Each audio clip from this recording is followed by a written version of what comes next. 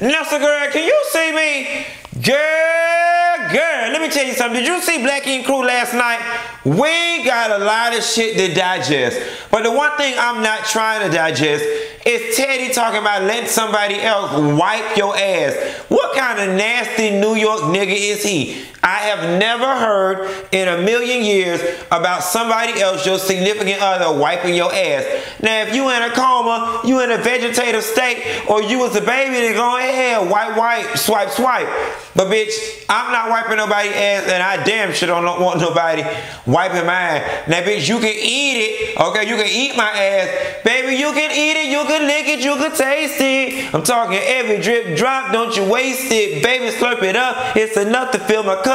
His finger licking good, and I wish a nigga would go down kind of slow or even fast. I'll be sprung once I feel my tongue in the crack of my ass. Yes, I need a nigga going out like that, baby. Just put it in your mouth. Yes, y'all don't know about that bitch. I'd do that verse again if it wasn't so long. Moving right along. What kind of gypsy hell is Miss, what was her name? Kathy. Miss Kathy with that Andre 3000 turban on. Is her name? Yeah, her name was Kathy. I had to look down at my notes. Listen.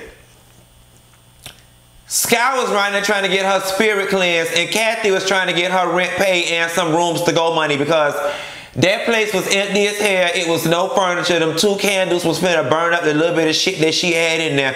Kathy didn't know what spirit she was cleansing, yet alone what demon she was conjuring with all that. Sky asked this bitch, what's this water for? She was unable to really articulate what any of that shit in there was for, because VH1 called her and told her they'd give her $50 if she came down here, put on a liturgical skirt and an Andre 3000 bonnet, and just sit here and play like she a damn shaman.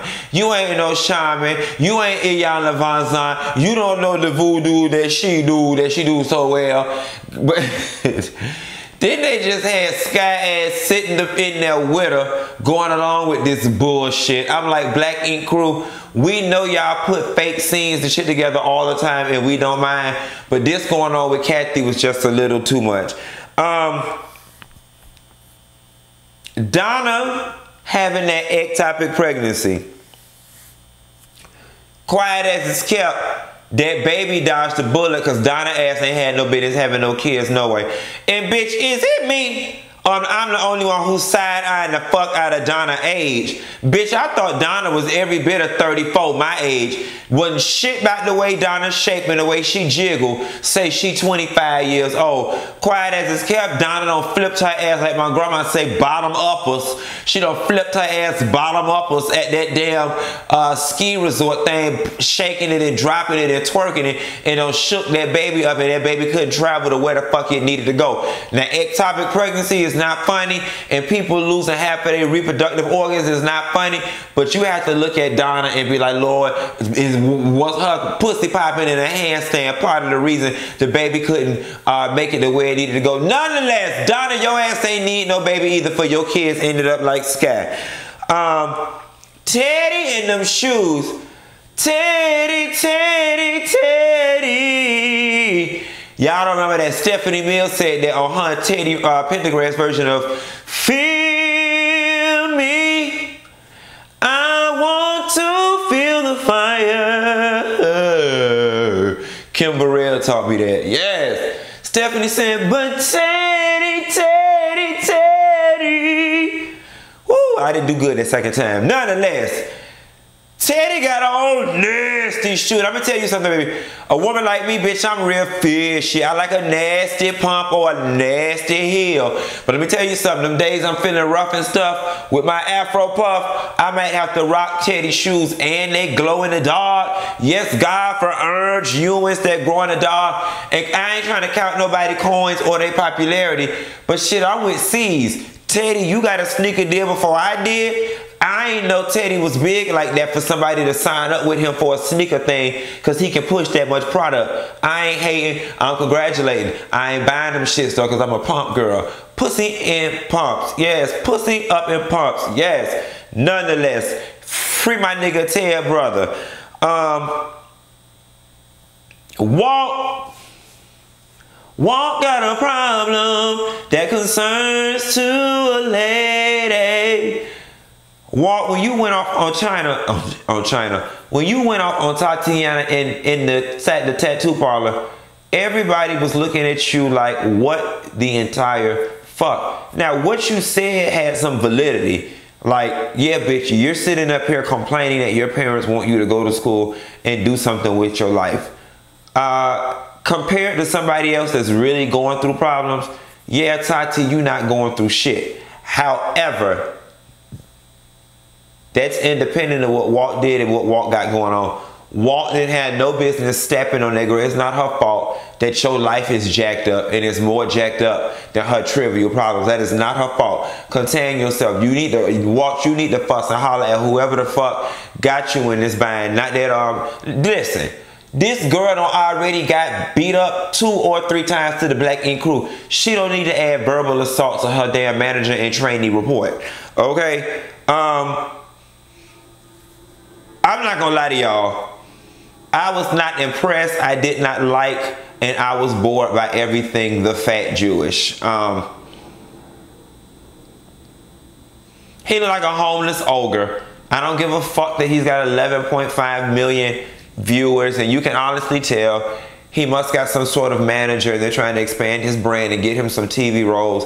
And so now you coming over here just doing this stupid, dumb shit. Now, don't get me wrong. It's not my brand of comedy.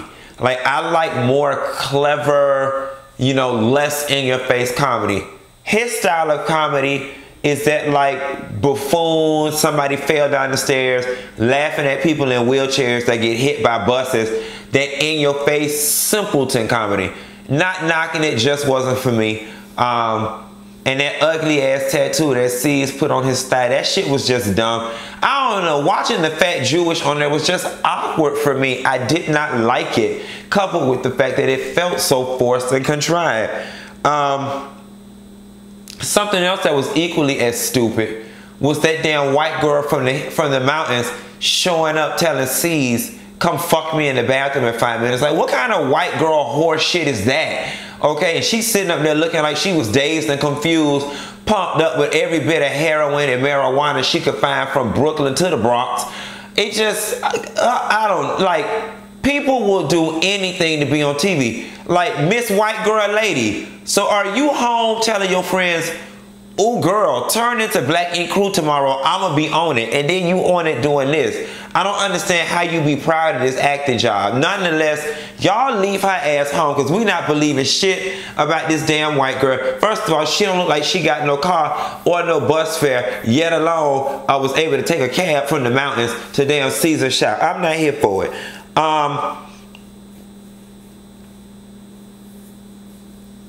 Walt and his breakdown. You know, they say a drunk mouth speaks a sober mind. I was sad to see Walt going off the way he was and walking off, and you can tell he's really going through something. And I'm guessing Sky Spirit don't jump on Walt because now, because you going through something, you got the right to act out and push people and holler and scream and walk out on scenes and walk up and down the New York streets like a prostitute. Hey, prostitute. Hey, sister, soul sister, gotta get that dough. Say he met mama lot. I ain't even give y'all too much. Nonetheless, we see next week that it's something to do with Walt kids or whatever, and I hope he turned out right. But Walt, you can't be going around getting drunk, throwing tantrums on people. And where the hell is Melody? Like, Melody must have signed up for the part-time package. Jada did too. They said, bitch, we ain't paying all these people to just sit up in all these episodes and do nothing. Some of y'all hoes, we don't need y'all services every time we film. Where is Melody? Anywho, that's the girl. Let me get in and watch a beauty bar and clean up, and I'll call you back. Bye.